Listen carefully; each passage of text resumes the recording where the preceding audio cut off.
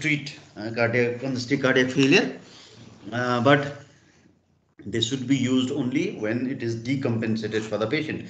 That means it's not the heart is now hemodynamically so unstable that it is threatening the life of the patient. Okay, if not, if that is not the case, you better not use this type of inotropic drugs for long period of time.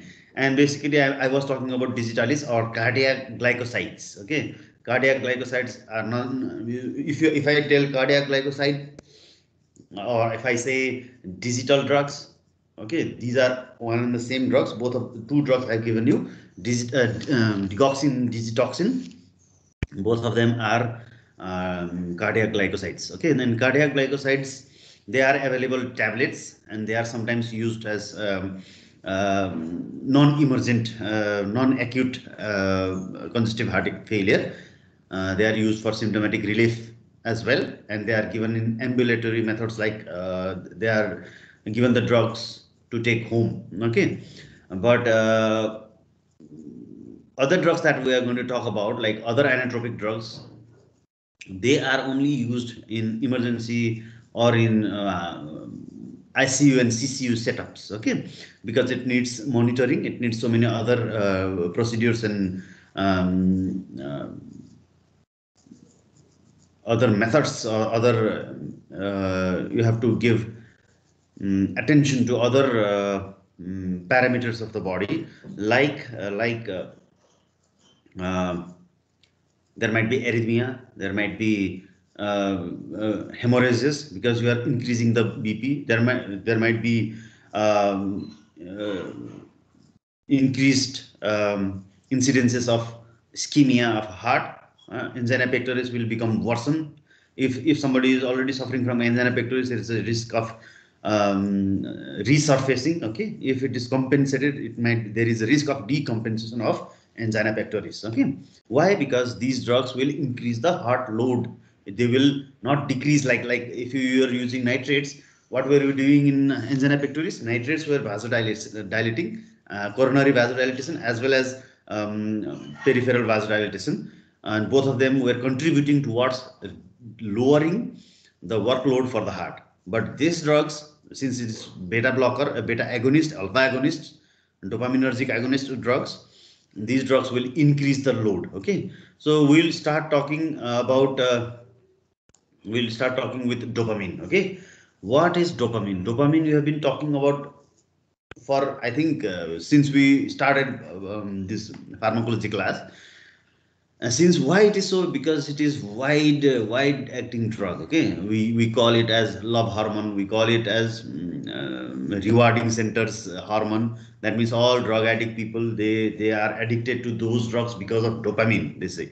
Okay, so but other than that, there are so many other activities that dopamine and other these drugs will do. Okay, so dopamine basically activates the D1 receptor. Okay, where is D1 receptor?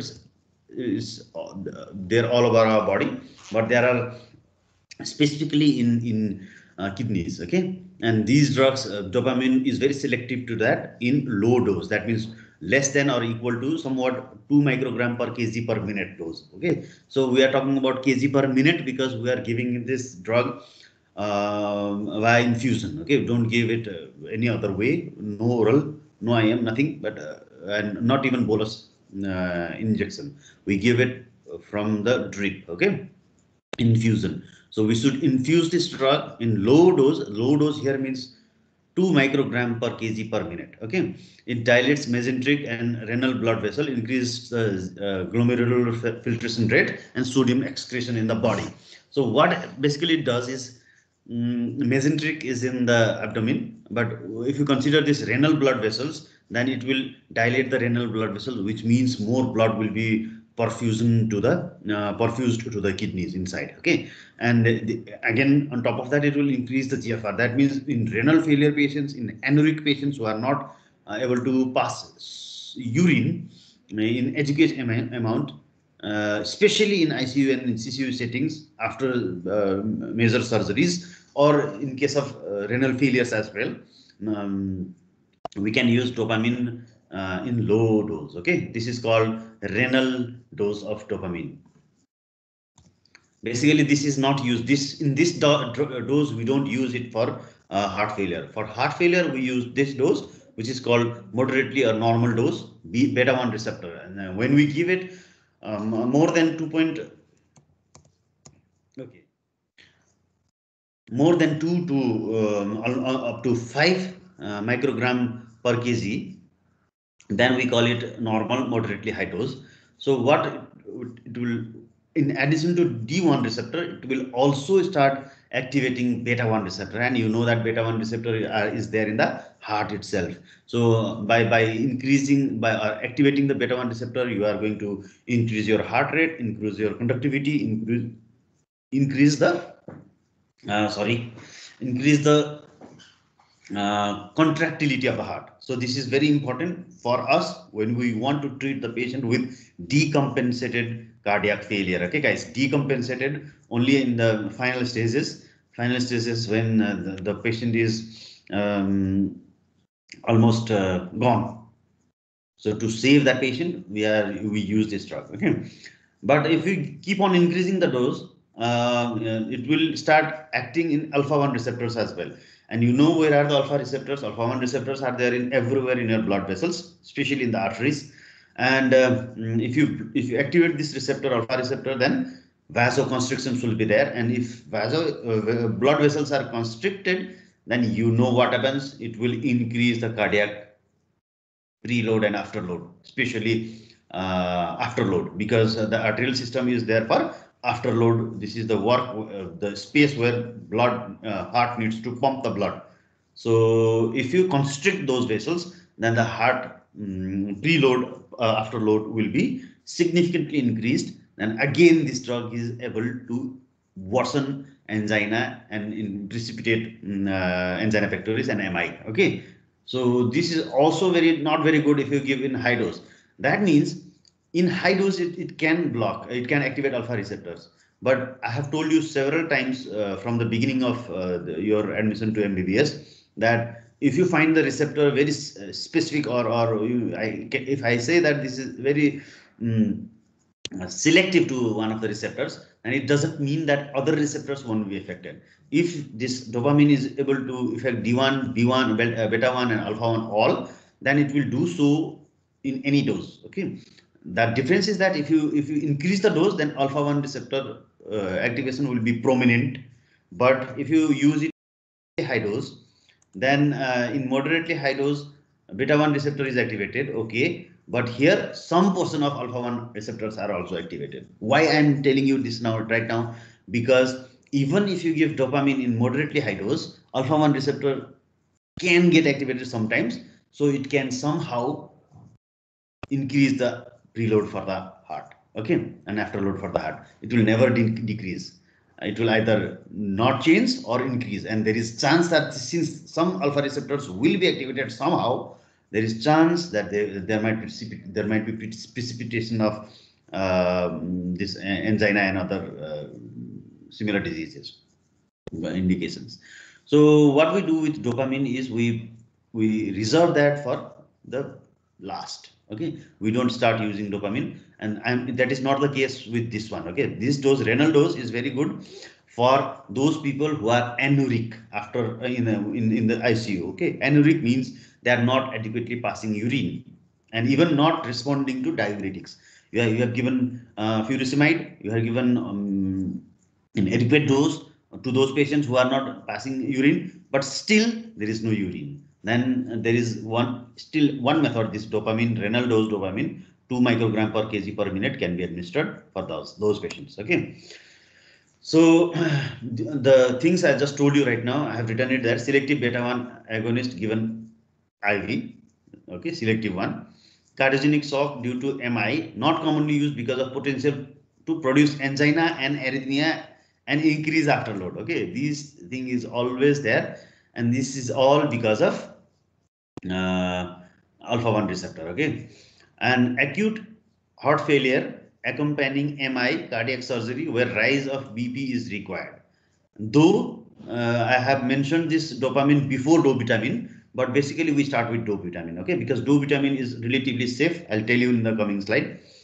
Low dose improves GFR used in anuria, especially post-MI and cardiac surgery. So this is basically the most prominent use is there for renal dose. Cardiac dose will be given when, for example, vitamin is not efficient enough. Okay, so what is vitamin? Vitamin is very similar to dopamine. Okay, it is derivative of dopamine, but it is not acting in dopaminergic receptors. D1, D2, none of them. Okay, only chemical structure is there. It's related chemically only. Okay, but for beta receptor, yes, it is highly selective, more than dopamine. It is selective as beta 1. Okay, actions still I can say that actions will be both in alpha and beta. Alpha is also involved, but it is more selective. Okay, more selective. More. It is more selective to beta 1. That means it has potential not to change preload and afterload. Okay, that is why it is quite precious, but still we don't use it too much because I'll tell you in the coming slides. Clinically employed dose is increased cardiac the dose that we use, it increases cardiac contraction and cardiac output. Cardiac output will be increased because the force of contraction is directly proportional to cardiac output. If it is contracted forcefully, then the speed of the blood increases and the cardiac output also increases. So that is beneficial over here because we want that because the person is suffering from cardiac failure. And it doesn't much affect the heart rate. It doesn't change BP much. Okay, I don't say it doesn't change SR or BP. I didn't say that. It will, because if you increase cardiac output, some BP will be increased, isn't it? But if you remember hypertensive class, the peripheral resistance is very highly sensitive to heart rate and BP and heart rate. Okay, so if you increase peripheral resistance or dilate or constrict your blood vessels in your body, then BP will shoot up because it's huge area all over your body. But heart is just a pump. If you just increase slightly, very slightly cardiac output, then the BP will increase even more slightly. Okay, so proportionately it is not as effective as if you are constricting your blood vessels. If you increase your cardiac output by by increasing the force of contraction, then it doesn't change too much of BP. Okay, but does not change preload and afterload as well. That is why it is used as inotropic effect in pump failure, heart failure. Okay, MI, cardiac surgery, and severe CHF. And I told you before as well, okay, this drug is there. You use this drug before dopamine in clean type of CHF. Okay, in other with renal failures and other effective, and sometimes if you don't have dovitamin, then dopamine is administered IV. Okay, so all of these dopamine and dopamine is not commonly used because of potential to produce angina or arrhythmias. Okay, preferred in acute HF, heart failure accompanying MI and cardiac surgery. Okay, not commonly used. This is the point I wanted to show you. Why not commonly used? Because in long term, did I write that? Okay.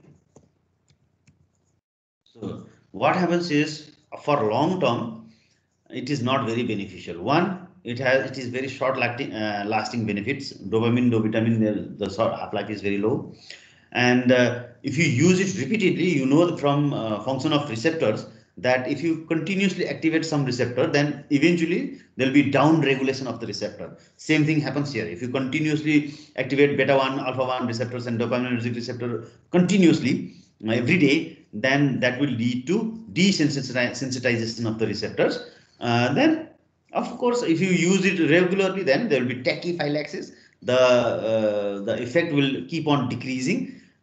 So, in some cases, this will cause cardiotoxicity. Okay, if you are forcing something to beat faster and more forcefully every day, like if you are beating this donkey or persuading this donkey to run around with heavy load every day, then this lifespan of this donkey will go down. It will get sick, isn't it? So these things happens, so we need to be very careful that we don't use these drugs until and unless it's absolutely necessary.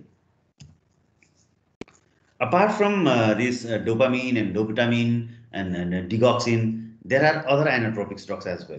So basically, I am, since 2 days I am explaining you why these inotropic drugs shouldn't be used for as regularly as other drugs.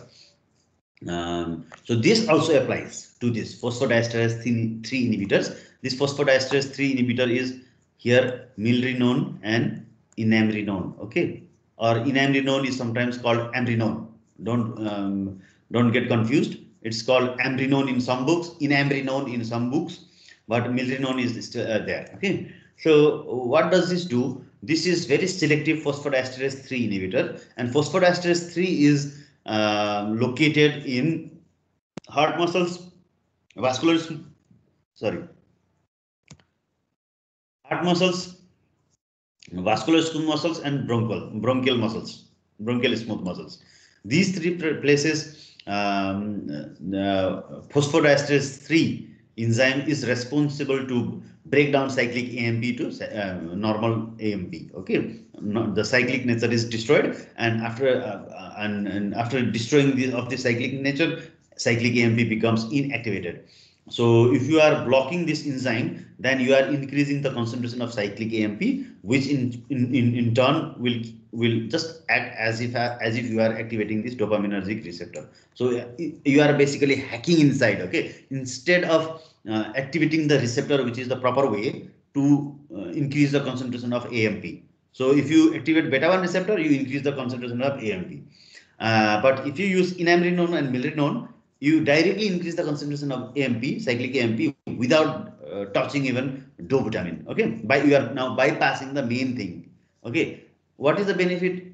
The thing I just talked about is not there. What did I talk about in dobutamine and dopamine?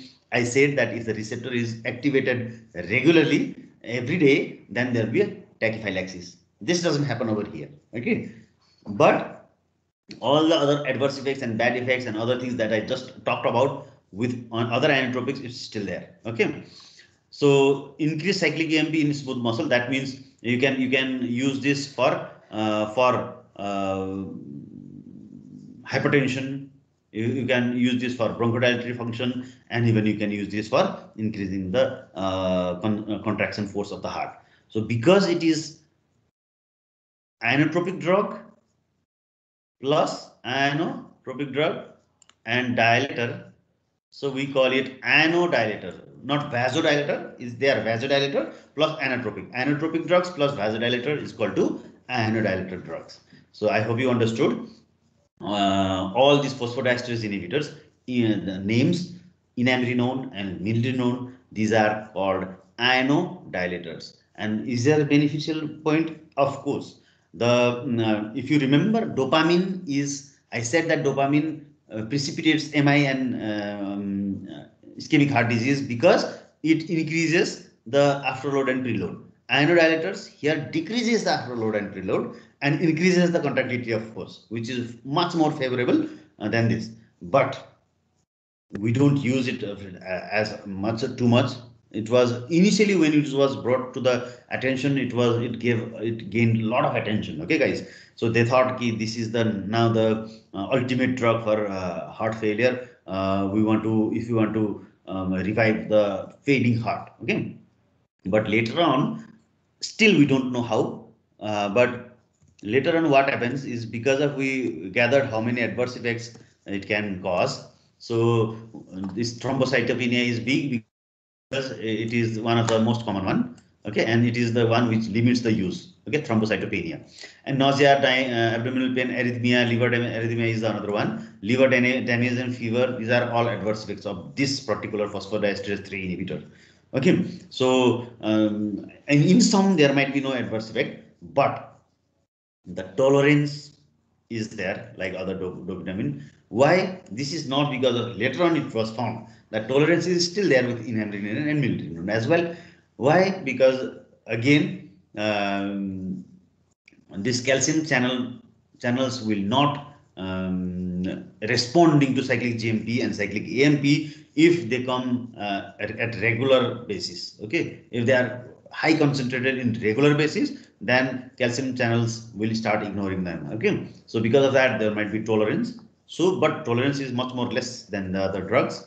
Increased mortality, we don't know why, but there is increased mortality in patients. Immediately the patient may survive, but for the long period of time, increased mortality is there, and it is there with all inotropic drugs. I told you that again in long-term use. So because of these two things, and both of them we don't perfectly understand why. Okay, and because so many scientists and researchers and published paper about this, the short-term, long-term use is not as effective as we thought, then the use of this drug again started to climb down. Okay, so if you talk about individual drugs, milrinone is more safe. Okay, inamrinone. If you compare inamrinone and milrinone, adverse effects of milrinone are less severe. Okay, less thrombocytopenia and less other defect. Used in severe, yeah, you know that.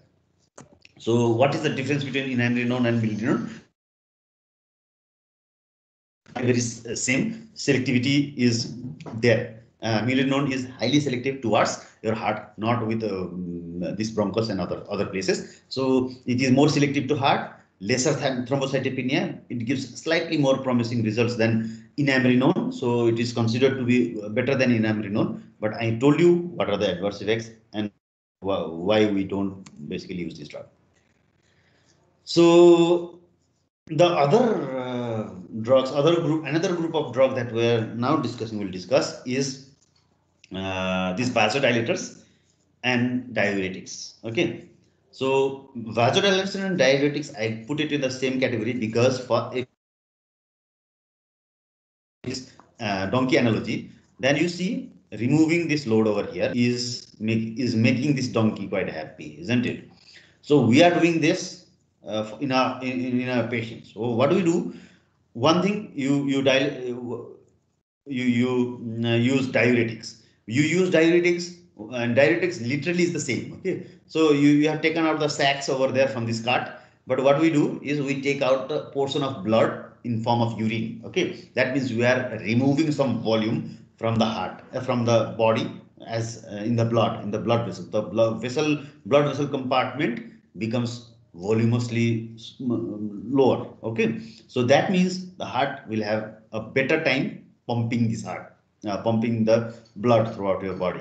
So I will not be discussing in great details about this because one, diuretics is covered in this hypertension, and it will be covered in the next semester as well when we talk about renal functions. Okay, diuretics and ACE inhibitors. Why ACE inhibitor? I told you that they are more balanced vasodilators. They are veno as well as dilator. Okay, so if they are able to decrease your preload as well as afterload. That means again, it's not exactly that you are removing this the load from the cart, but you can analogize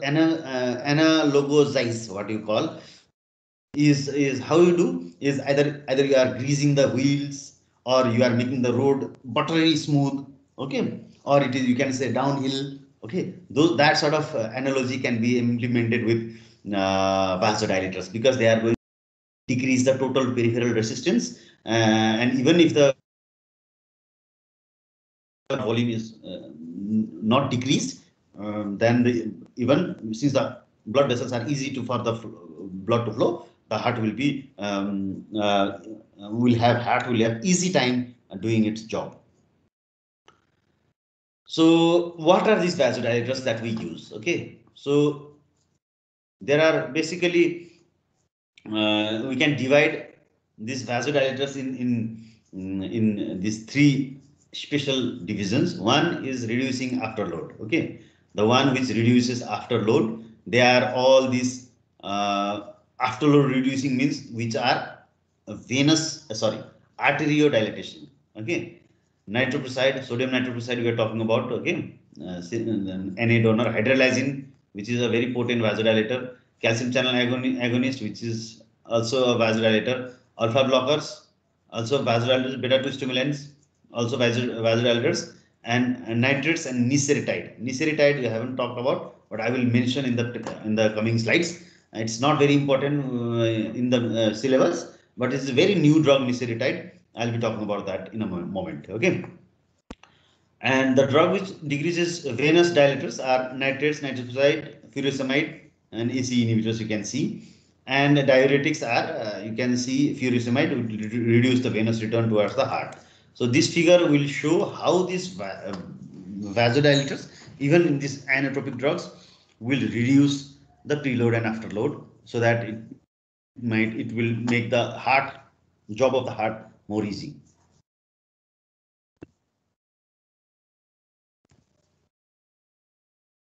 Okay. More commonly used diuretics here we have is these three. Okay, furosemide, hydrochlorothiazide or thiazide, and spironolactone. Okay, furosemide is loop diuretic and it is the highest efficacy diuretic. It's a high ceiling efficacy diuretic. That means it is able to take out large volume of salt and water out of your body, incomparable to spironolactone and thiazides. Okay, so it has high efficacy, high ceiling. So obviously, if you need to drop the load for the heart immediately in very rapid manner, furosemide is always good. Not only for acute cases, for chronic cases as well. Low dose of furosemide in their recipe of drugs will make their heart much more easier to beat. Okay, thiazide again is not as efficacious as furosemide, but thiazide retains. For example, if you compare thiazide and furosemide initially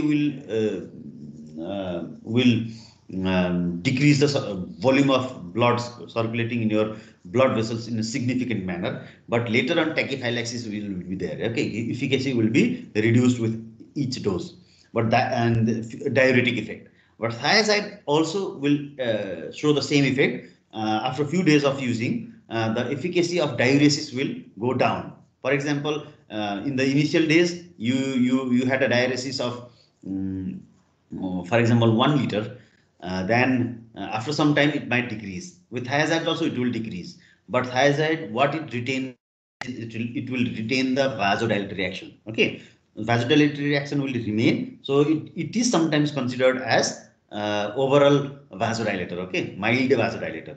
But thiazide is also a diuretic. Initially it works as a diuretic, but later on the mechanism of action will shift. Okay, so that is why it is also very good drug, but not very high efficacious. And the spironolactone, you learn. I think you have learned already. It's a low efficacy diuresis. Okay, it's an adjuvant diuretic. It is not used for those who need high volume of diuresis. But one very good point with this spironolactone is it is aldosterone antagonist, if you remember. So aldosterone, because of aldosterone, it has some beneficial effects in the heart. What does it do? It will reverse the or arrest the process of development of heart failure. How it does? One thing, spironolactone will block aldosterone action in the heart, and the aldosterone is solely responsible for heart enlargement, hypertrophy of the heart. Okay. So sodium and water retention will decrease the circulating blood, uh, and then extracellular volume will also be decreased. So which will reduce the preload and afterload. So this is how it does. Does not reduce heart failure progression, only for symptomatic relief. Not talking about this. Okay, these two is not for. Okay, guys. It is not for spironolactone. It is only for furosemide and thiazides. Spironolactone has some effect on disease progression. I told you about that last class, and I'll repeat in coming slides. So talking about spironolactone and eplerenone, these are two drugs that have some effect in disease progression. Okay, some effect in disease by antagonizing aldosterone. I was talking about this. Aldosterone is responsible for heart fibrosis, arrhythmias, and baroreceptor signaling malfunction. Okay, so what do you mean by this?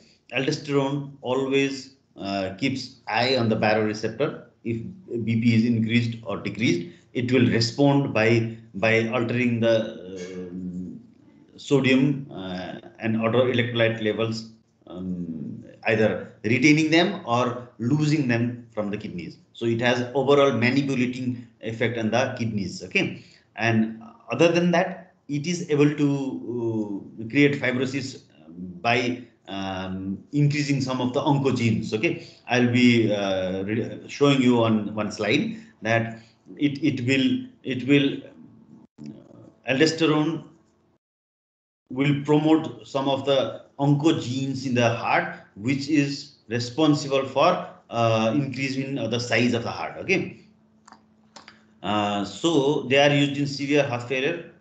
With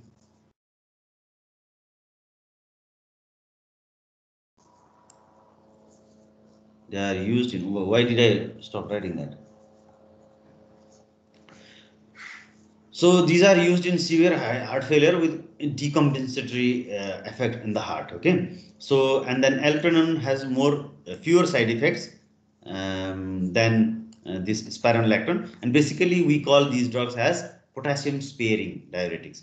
So why it is potassium sparing? Because other diuretics that I named, furosemide and thiazides, both of them, even other diuretics that I didn't name, like acetazolamide and others, they always lose sodium as well as potassium. Okay, losing sodium is okay, we wanted that, but losing potassium will create hypokalemia. Okay, so it might, because of that, it might cause severe problems in the heartbeat and heart rate. Okay, so to prevent that, either we have to give potassium additional from outside, or you have to use one drug that will spare potassium. Okay, that means this one, spironolactone and alprazolam, these are the drugs that will spare potassium from getting it out from the kidneys. So it will help accumulate potassium inside your blood. It will not let it go out of your kidneys. Okay, so this thing will give you some protective effect against digitalis. If you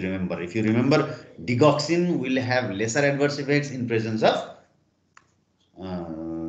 potassium. If you remember, because digoxin is competing with potassium for its place in sodium potassium ATPase, which is its own mechanism of action, isn't it?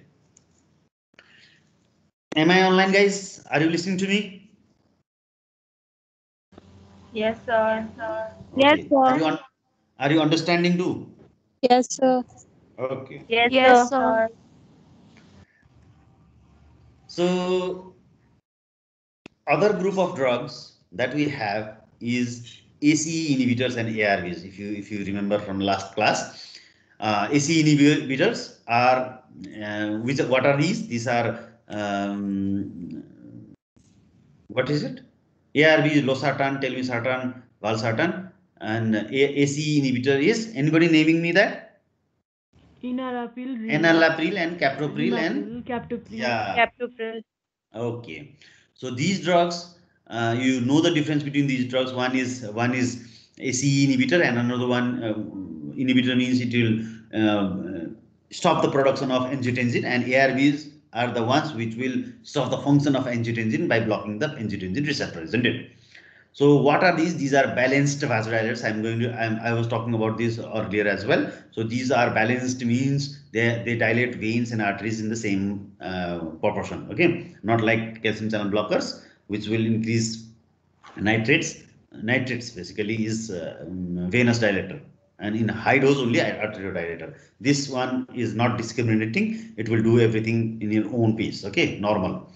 reduce both pre and after load, we know that. Improves renal hemodynamics. We have been talking, I don't want to repeat every time that because ACE inhibitors will increase the ingoing blood vessels diameter, um, outgoing blood vessels diameter from the nephron more than ingoing. Okay, afferent is more than efferent dilatation. That efficiently somewhat decreases the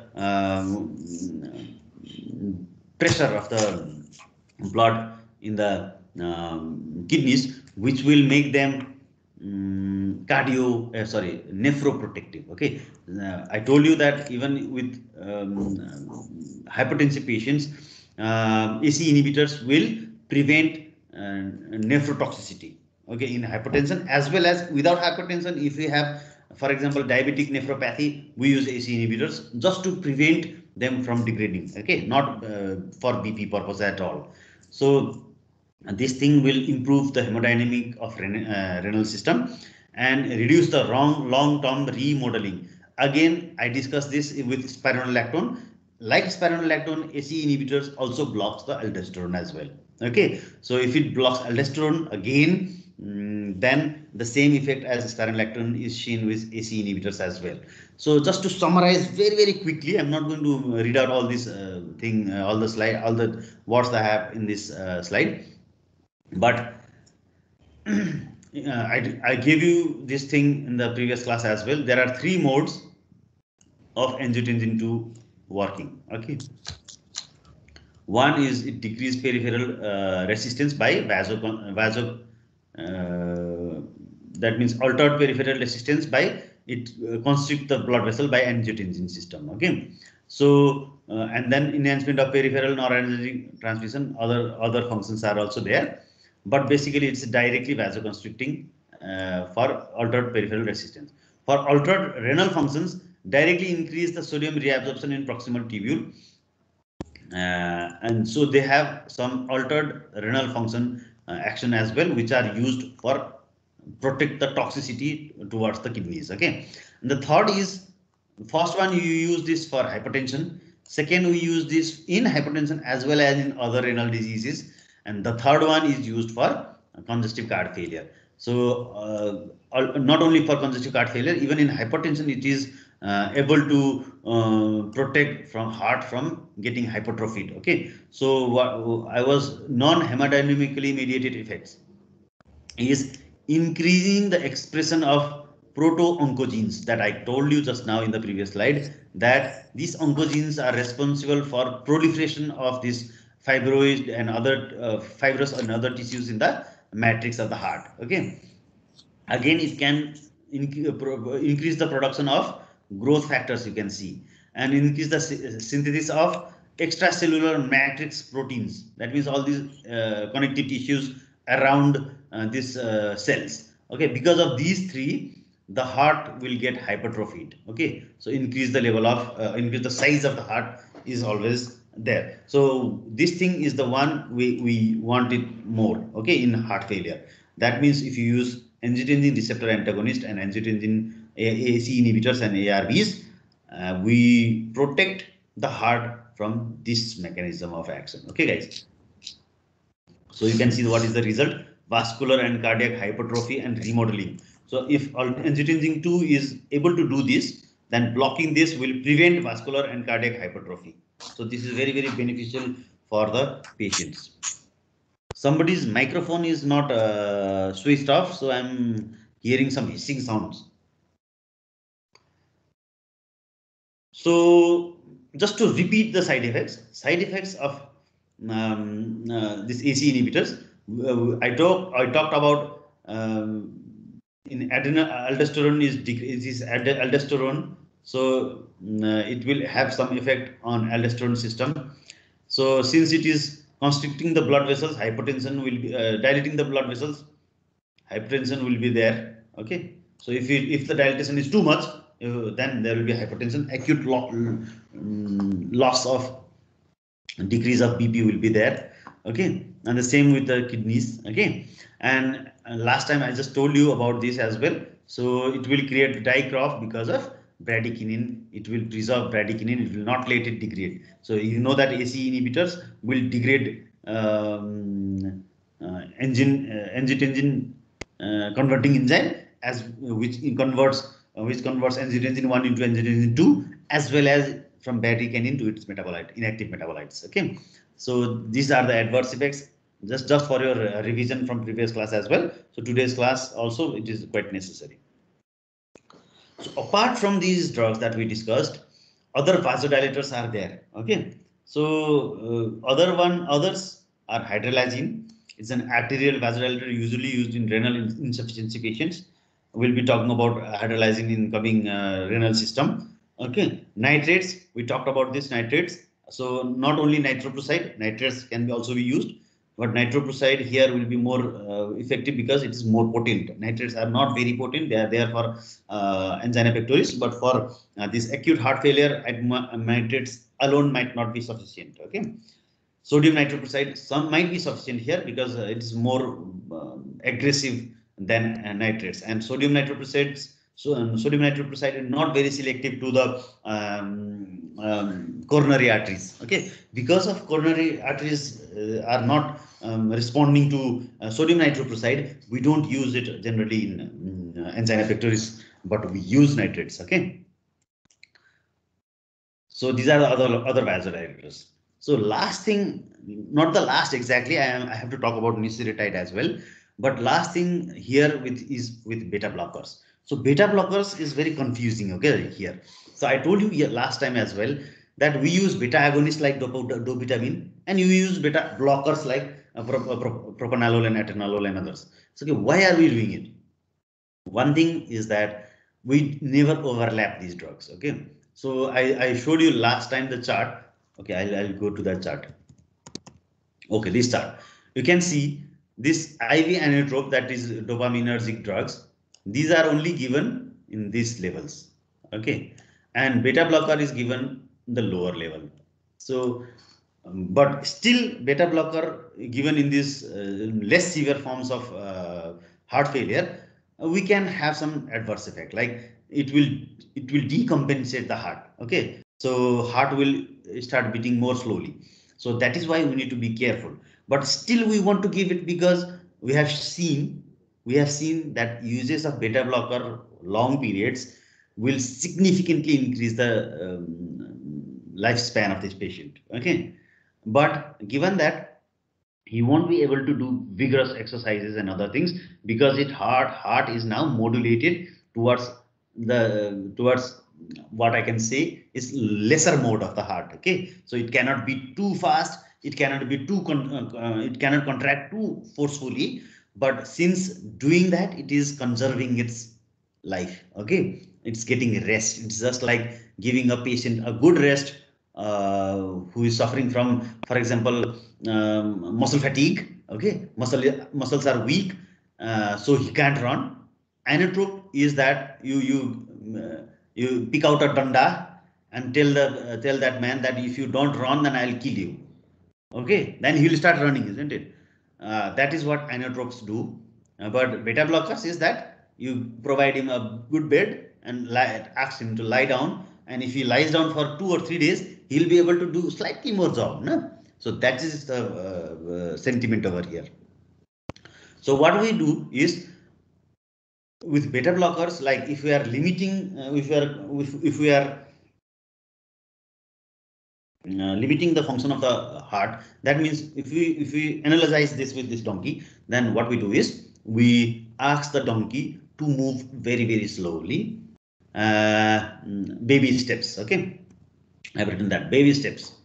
So baby steps, as far as you can, you go. That means he will rest and go in baby steps very, very slowly.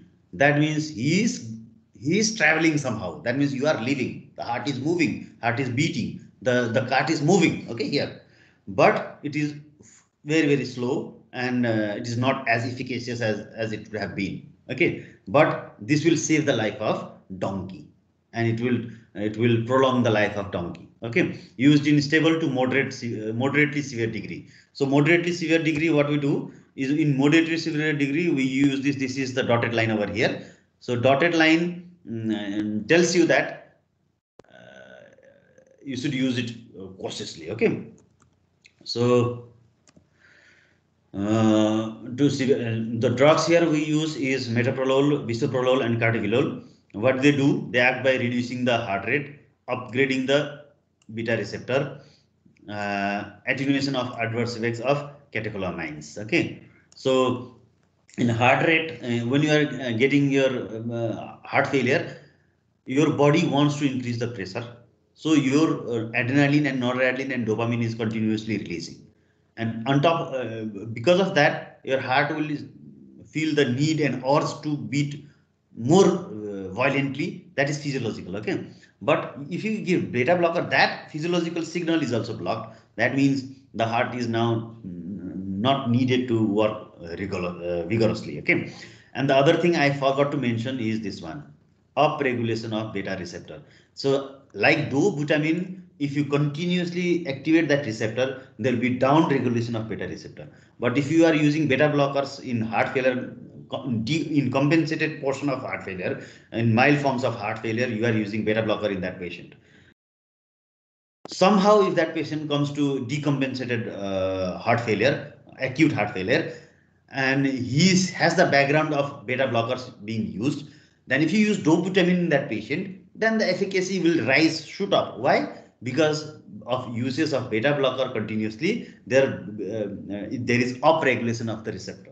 Okay, so the alpha 1 agonistic drugs or beta 1 agonistic drugs will have more sensitivity towards this disease or the condition if the patient is using or has been using beta receptor blocker in the past. I hope you understood. Understood? Yes, sir. Okay. So the question here is, shouldn't be used in decompensated and patient and episodes of acute heart failure. So I will not talk about it too much, but this is a thing I have been talking about since the beginning of this chapter. So this is how beta blockers work, and remember, beta blockers are the ones, the drugs that has some ability to either arrest the disease progression or to reverse some of the disease progression. Okay, not other drugs. And last but not the least, I was talking about niseritide. Okay, what is this niseritide all about? You will understand what this niseritide is by if you know something about BNP and ANP. Okay, BNP and ANP, these are beta natriuretic peptide or brain natriuretic peptide, or ANP is atrial natriuretic peptide. That means the atrium and ventricles, if they are stretched, okay, they produce a substance called BNP. Okay, so why it is needed? So whenever your heart needs, your body needs more BP, then what happens is that how does the body feel that you need more pressure of the heart?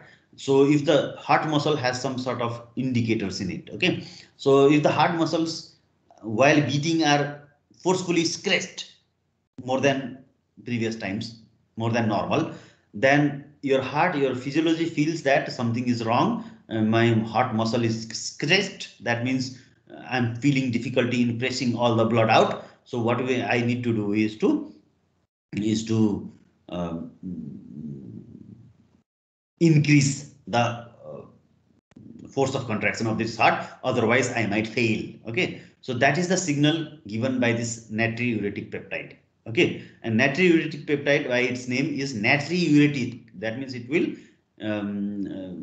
will have some effect on sodium excretion. Okay, and if sodium excretion is there, then sodium alone can dilate and constrict the blood vessels and increase and decrease the level of contraction in the heart. Okay, so this naseritide is nothing, it's just a copy of human recombinant BNP. Okay, so they are the same chemicals that is produced from the heart to regulate the heart contractility, but it is made outside. Okay, it is a very new drug. We don't know much about it. We don't know how it is produced, and even we don't know how this BNP and ANP actually work. So we don't know actually how niseritide works. So it is still under development. So the one of the reason they are giving is increases cyclic GMP like this enamrenone and milrinone, but not by blocking the phosphodiesterase enzymes. Okay, but somehow it increases. We don't know how.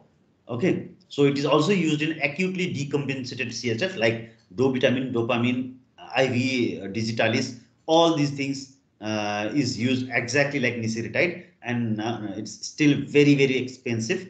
And I have never seen this drug in Nepal. Okay. So this is the end of my class. Before ending the class, I just wanted to show you this chart again. Okay, so you can see ACE inhibitor here is given in the whole portion. So that is why if you diagnose a person with congestive cardiac failure, you can effectively start with ACE inhibitor, because ACE inhibitor will be used in any stage of the disease, and it can has some capability to arrest the process. That means it will be beneficial if you give it orally. The same with beta blocker. Beta blockers is also beneficial if you give it orally. Okay, in later phases, you don't give it. Diuretics are saved for later phases. So this is very effective drug. If you decrease the volume of circulating blood, then it is very good for the heart for it to pump. And digoxin here is basically restored for very severe type of things. And this is, mind you, this is oral. Okay, oral digoxin. IV inotrope is there. Digoxin IV inotrope is digoxin, dovitamin, and others given IV. But digoxin here is oral one. Oral one can be given in the more severe cases. Spironolactone also in more severe cases, and IV vasodilators and IV inotropes only in emergent cases, not others. Okay, so this is how you should give drugs to the heart failure patient. So the bell has rung. I think you have heard it. So this much is for today. If you have any questions, you can ask. Any questions? Sir, Ah, sir, that phosphodiesterase inhibitor in smooth muscle acts by decreasing cyclic GMP yeah. degradation. Yes, cyclic GMP in smooth muscles, cyclic AMP in the heart. Otherwise, if it is cyclic GMP in the smooth muscles also, it will constrict. Who is this? May I know your name? Sir, Ujjal. Ujjal. Okay, good question. Very good question. So I am downloading the attendance right now. I hope I have downloaded.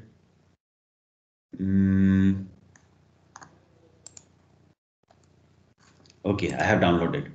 Okay, then this much is for today. We have another class tomorrow.